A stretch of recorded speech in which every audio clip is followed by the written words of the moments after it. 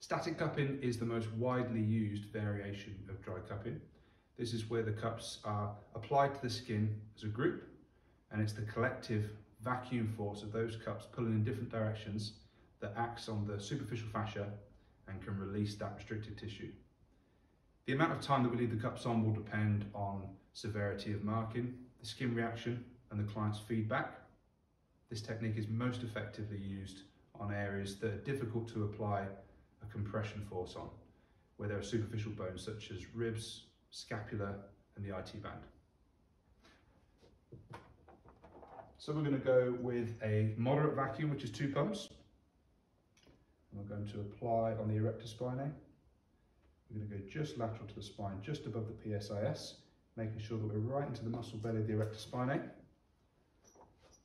Then we're going to go thumbs width apart, again just lateral to the spine, superior to the first cup, and then we're going to work our way up. We do want to move quite swiftly, just depending on how these markings are looking.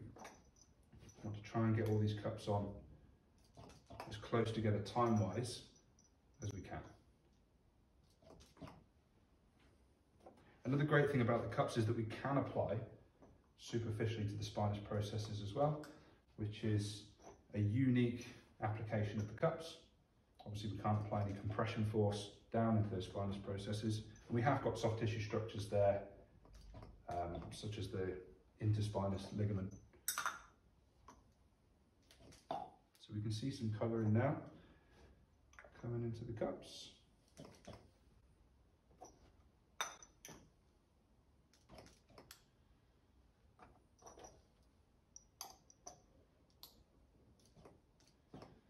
Okay, and the degree of that coloration there would probably be a good idea to start to remove those quite swiftly.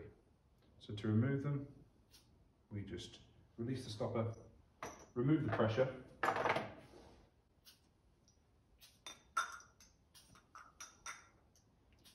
and you can see the stretch effect that the vacuum force in the cup had by the release of the tissues as we remove the cups.